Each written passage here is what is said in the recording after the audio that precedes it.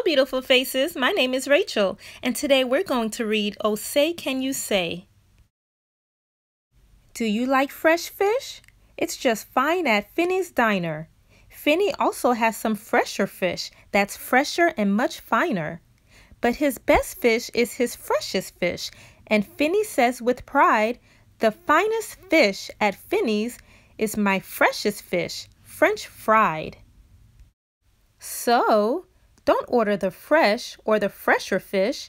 At Finney's, if you're wise, you'll say, fetch me the finest French fried freshest fish that Finney fries. We have a dinosaur named Din. Din's thin. Din doesn't have much skin, and the bones fall out of his left front shin.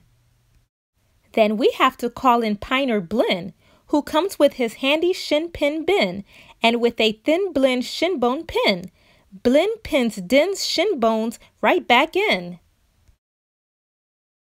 Bed spreaders spread spreads on beds. Bread spreaders spread butters on breads. And that bed spreader better watch out how he's spreading, or that bread spreader's sure going to butter his bedding. As he gobbled the cakes on his plate, the greedy ape said as he ate, the greener green grapes are the keener keen apes are to gobble green grape cakes. They're great! Are you having trouble in saying this stuff? It's really quite easy for me. I just look in my mirror and see what I say, and then I just say what I see. Now let's talk about money. You should leave your grox home when you travel by air. If you take him along, they charge double the fare. And your grox must be packed and locked up in a grox box, which costs much, much more than a little old fox box. So it's heaps, a lot cheaper to fly with your foxes than waste all that money on boxes for groxic. And what do you think costs more? A simple thimble or single shingle? A simple thimble could cost less than a single shingle would, I guess. So I think that the single shingle should cost more than the simple thimble would. If you would like to eat potato chips and chew pork chops on clipper ships, I suggest that you chew a few chips and a chop at Skipper Zip's clipper ship chip chop shop. And if your tongue is getting queasy, don't give up. The next one's easy. There are so many things that you really should know, and that's why I'm bothering telling you so. You should know the first names of the Fudnudler brothers, who like to pile each on the heads of the others. If you start at the top, there are Bipper and Bud, and Skipper and Jipper, and Jeffrey and Judd, Horatio, Horace, and Hendrix and Hud. And then come Dinwoody and Dinty and Dud.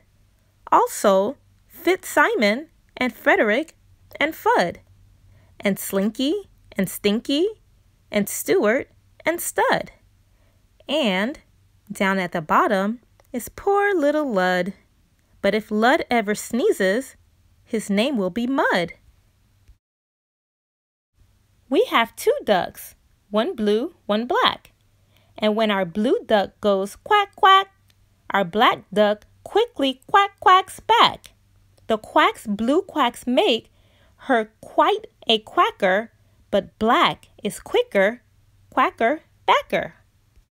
And speaking of quacks, reminds me of cracks and stacks and sacks and shacks and snacks.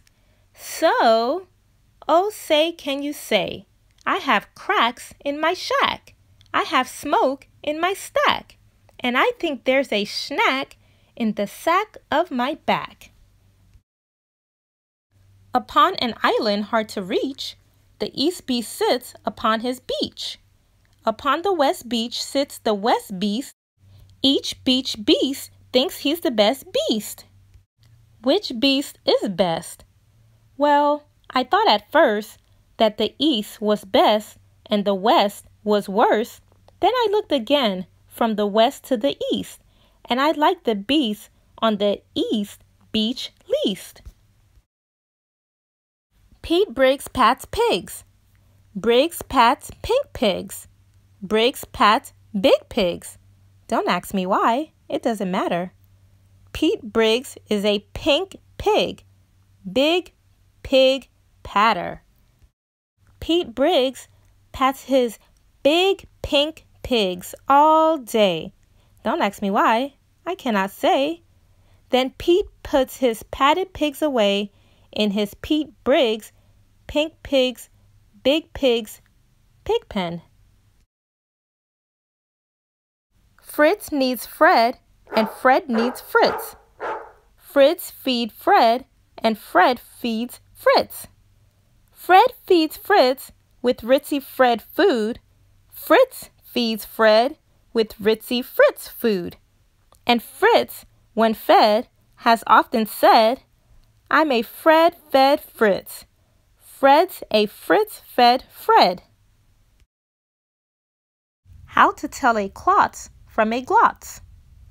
Well, the glotz, you will notice, has lots of black spots. The klotz is quite different, with lots of black dots. But the big problem is that the spots on the glotz are about the same size as the dots on a klotz. So you first have to spot who the one with the dot is, then it's easy to tell who the klotz or the glotz is. What would you rather be when you grow up? A cop in a cop's cap? Or a cupcake cook in a cupcake cook's cap? Or a flat flapjack flapper in a flat flapjack cap? Or, if you think you don't like cops' caps, flapjack flappers, or cupcake cooks' caps, maybe you're one of those choosy chaps who likes kooky captain's caps, perhaps. More about Blinn. Well, when Blinn comes home tired from his work pinning shins, the happiest hour of old Blinn's day begins. Mr. Blinn is the father of musical twins who, tucking twin instruments under twin chins, lull their daddy to sleep with twin Blinn violins. And, oh say can you say, far away in Berlin, a musical urchin named Gretchen von Schwinn has a blue-footed, true-footed, trick-fingered, slick-fingered, six-fingered, six-string tin Schwinn mandolin. Rope soap, hoop soap. If you hope to wash soup off a rope, simply scrub it with scrope. Scrope is so strong that no rope is too long. But if you would wish to wash soup off a hoop, I suggest that it's best to let your whole silly souped-up hoop soak in Soapy Cooper's Super Soup Off Hoop Soak Suds. Merry Christmas Mush. One year we had a Christmas brunch with Merry Christmas mush to munch, but I don't think you'd care for such. We didn't like to munch, mush munch. And speaking of Christmas, here are some great gifts to give to your daddy. If your daddy's name is Jim, and if Jim swims, and if Jim's slim, the perfect Christmas gift for him is a set of Slim Jim swim fins. But if your daddy's name is Dwight, and he likes to look at birds at night, the gift for Dwight that might be right is a bright Dwight bird flight night sight light. But never give your daddy a walrus. A walrus with whiskers is not a good pet, and a walrus which whispers is worse even yet. When a walrus lips whispers through tough, rough, wet whiskers, your poor daddy's ear will get blispers and bliskers. And that's almost enough of such stuff for one day. One more and you're finished. Oh, say, can you say? The storm starts when the drops starts dropping. When the drops stop dropping, then the storm starts stopping.